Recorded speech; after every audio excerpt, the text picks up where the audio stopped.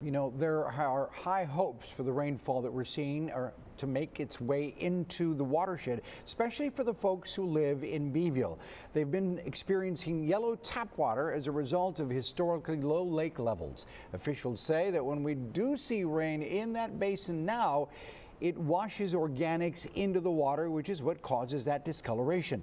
Now, City Manager John Benson says that particular water is tested by the TCEQ 100 times a day to ensure that it's safety for consumption. Now, the city is hard at work with the agency trying to neutralize the color while they wait for the lake levels to rise all over again. That occurs, we know we will start to see discoloration again, but ultimately that's the solution to the overall issue, is getting the lake level at a higher level. But again, that's going to take significant amount of rain to fill Lake Corpus Christi back up.